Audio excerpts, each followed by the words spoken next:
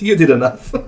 For all 5, I'll play the king himself, Mufasa. Scared of that Mulan. If that big Mulan comes down, she's devastated. So 2 Mufasas go in the bin. So let's see the first one.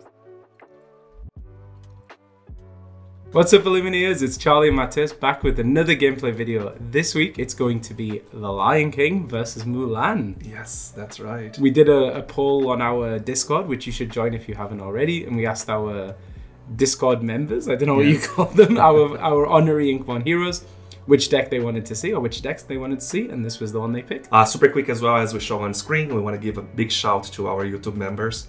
You mean everything to us. Thank you so much. It really helps growing the channel. So thank you, thank you, thank you. That's amazing. That's enough talking. Let's tell you about the decks. You want to start with your deck? What is your deck, Charlie? So my deck is Show Your Pride. It is the Lion King deck. It is Amber Steel. We have lots of Simbas, lots of Mufasas. So my strategy really is going to be very aggro. Just flood the board as much as I can. I have Mufasas, so if he gets banished, then I can bring another character into play. And I have Pride Rock, which is going to help me ramp and try and get some characters out a little bit quicker. How about you, Matthias? So I have the Mulan deck, that is the Imperial Might. And as you can see on screen, it is a Ruby Steel type of deck.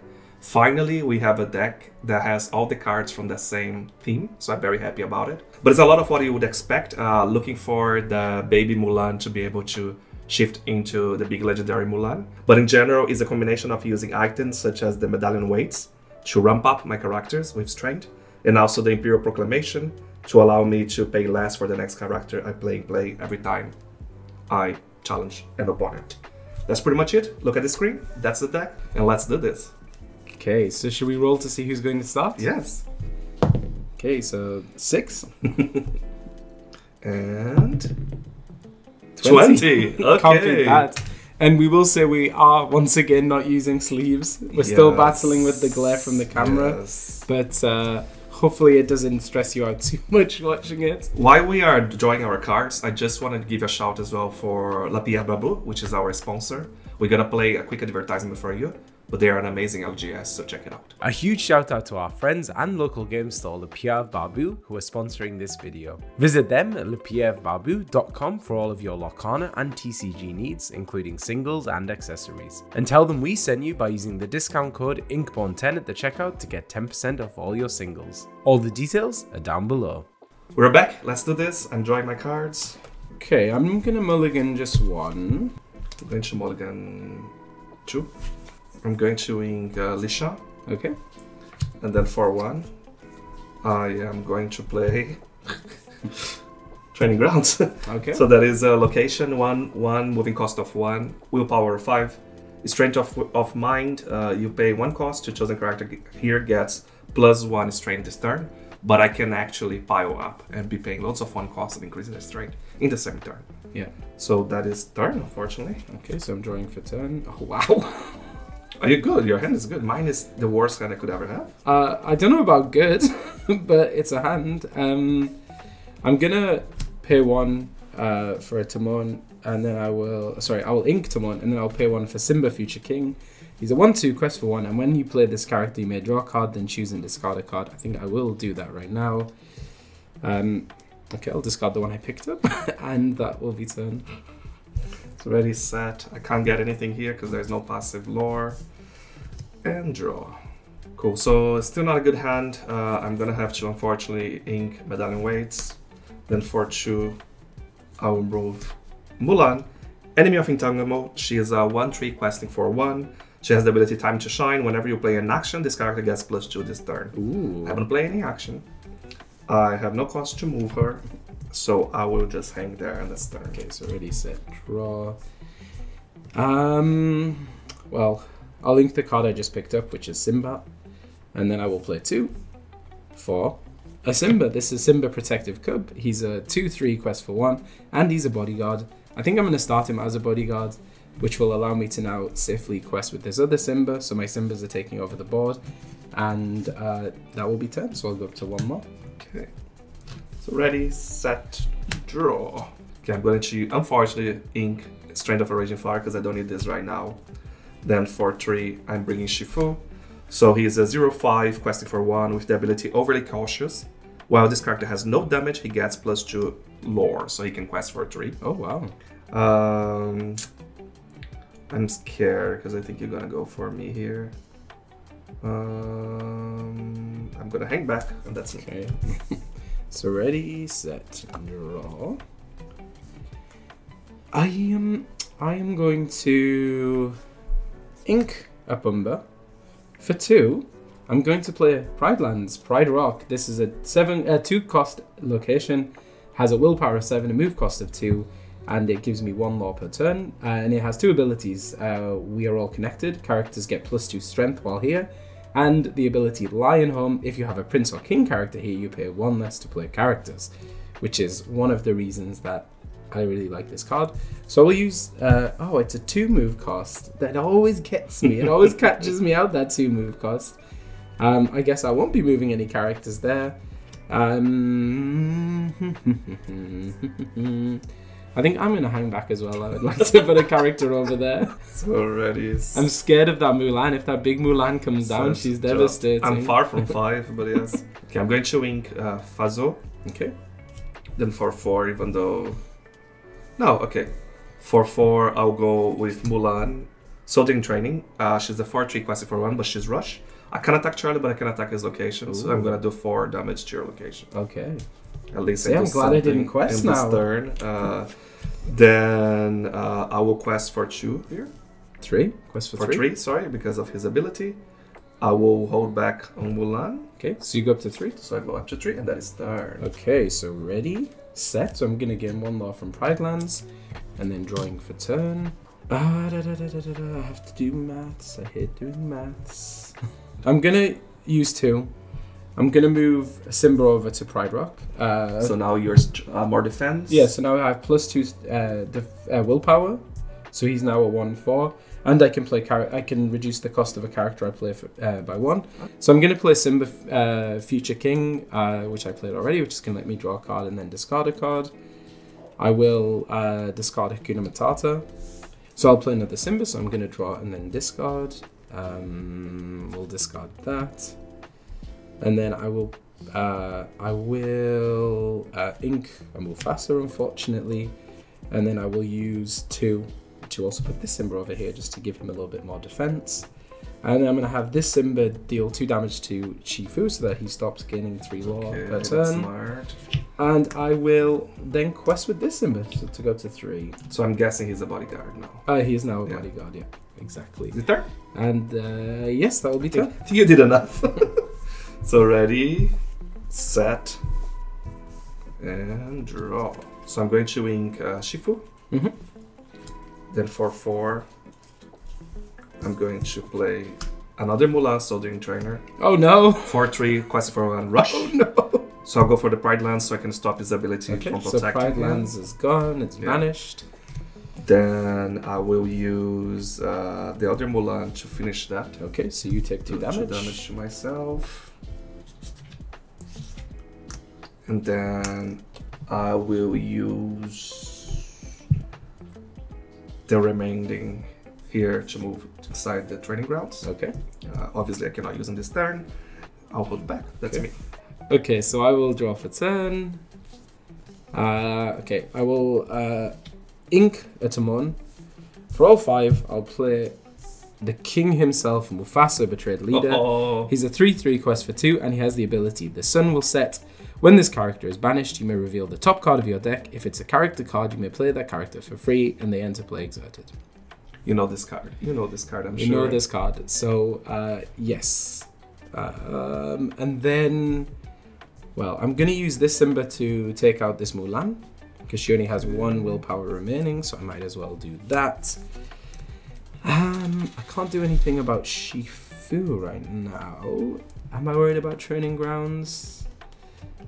I don't think I'm that worried about trading grounds at the moment, so I think I will at least... Well, these Simbas don't really do anything, so I'm going to quest with both Simbas, go up to 5 law, and that will be the end of my turn. Okay, so ready, set,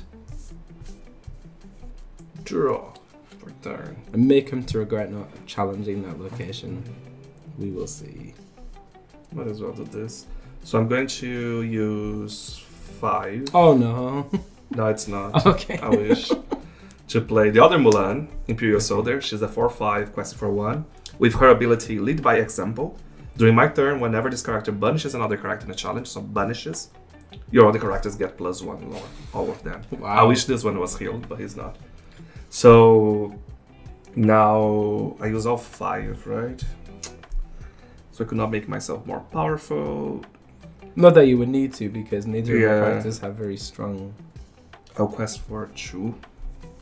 Okay, so that puts you onto... 2/5, Into and then it's turn. Okay. Taking a risk move here, but hopefully Charlie won't want to attack this one, because he's gonna get banished in the process otherwise. Okay. But, of course, if Mufasa gets banished... I meant with the other Simbas. Ah, but the other Simbas wouldn't be able to do it anyway. But if Mufasa gets banished... What happens if Mufasa gets banished? Then I get to play character for free. From the top of her deck. From the top of If my it is a deck. character. If it's a character, yes. Well, I'm going to use 5. I'm going to play another Mufasa. Oh Let's start my there. God. Let's start there. So she banishes a character. Yeah, if I banish, She's I the- give the +1. She is the scary one at the moment.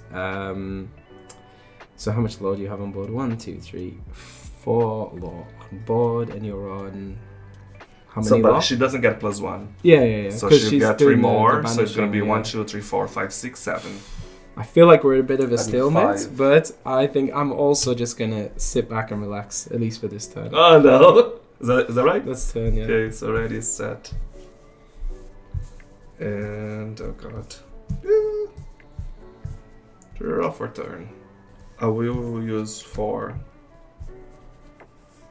to bring another Mulan. So taking out all of those uninkables I had in hand. Again, for 3 quests for 1 rush, you know the deal. That's the 4th time or 3rd time. I cannot target anything. I can, however, move people inside places. So I'm actually, I think, moving the currently rush one inside. So I have 2 rushes inside the training grounds. You can start powering them up. Yeah, and I'm thinking that I will do the same thing again. I will not go for her. Should I go for her? I'll just quest with those 2 for 2. Yeah. But I think because I have 2 Mulans, I'm gonna do 1 more. I might as well. So you quest for one. That's for one. I can expect what's coming next, but let's do this. Okay.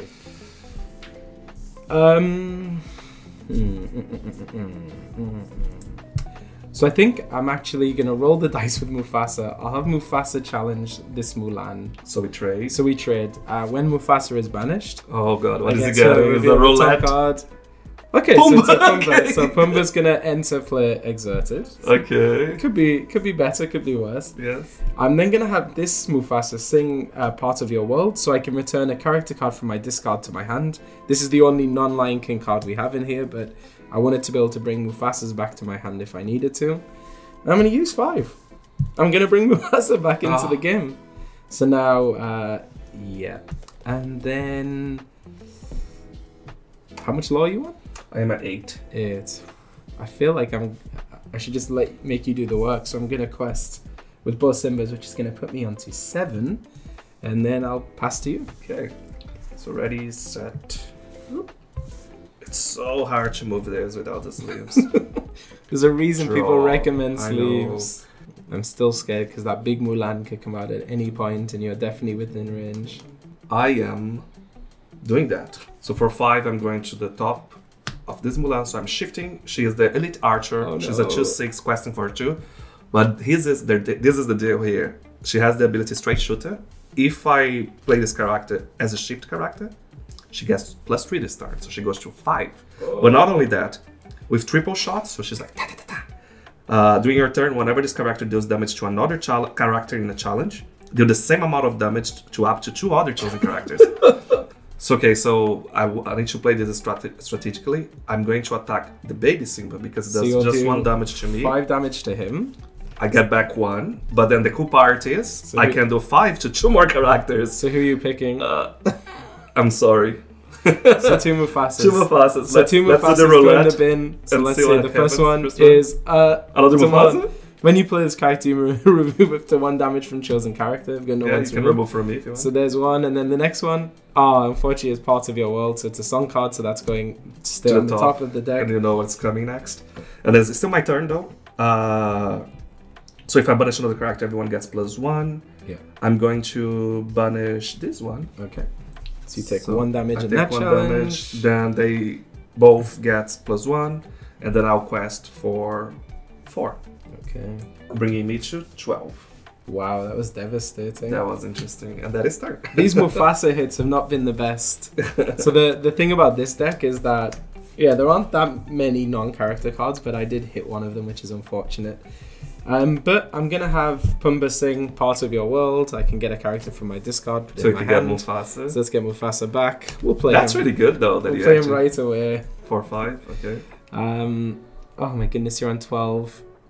If she banishes him, which she will, then you're going to quest for 3, 4, 5. No, wait. 3, 4, 5. 6, 7. Well, I'm going to have Timon put 1 damage on her, just so that when she goes into, if she goes into Pumbaa, she's going to at least be banished in the process. Okay, that's clever. That's a little something at the very least, and that's really all I can do. So he's like that because he used the... I used him to sing. Okay. Yeah. Okay. Turn. Let's turn. So ready, set. Oh god. Draw. So I think I can close the game because I have the right card. I'm going to use 5 to actually shift Mulan again. I have another elite archer, meaning that I bring it up to 2.